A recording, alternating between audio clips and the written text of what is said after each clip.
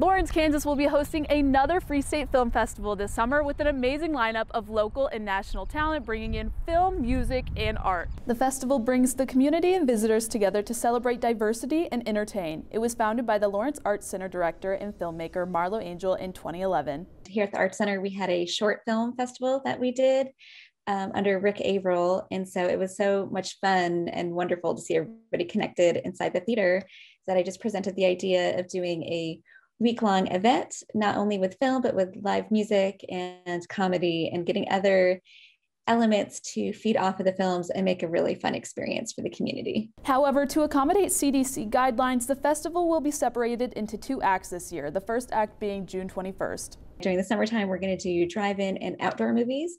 So some will be drive-in, where you stay in your vehicle and you see the film projected on a big screen and listen to your car radio.